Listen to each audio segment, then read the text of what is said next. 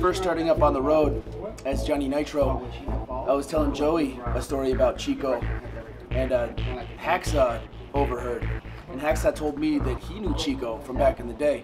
Hacksaw, I guess, was doing a shot at AWA in '82, and Jim hit a reverse Rana on Greg. Everyone lost their minds. No one expected that from Jim.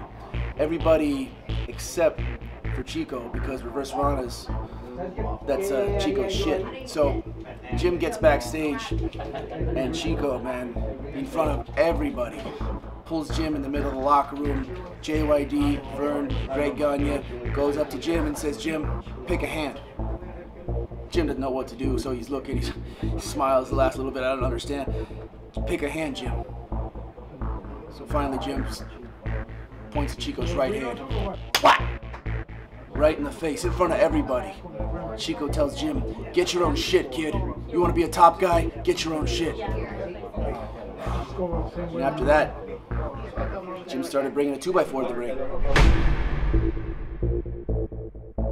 A lot of people say that was to protect him from Chico.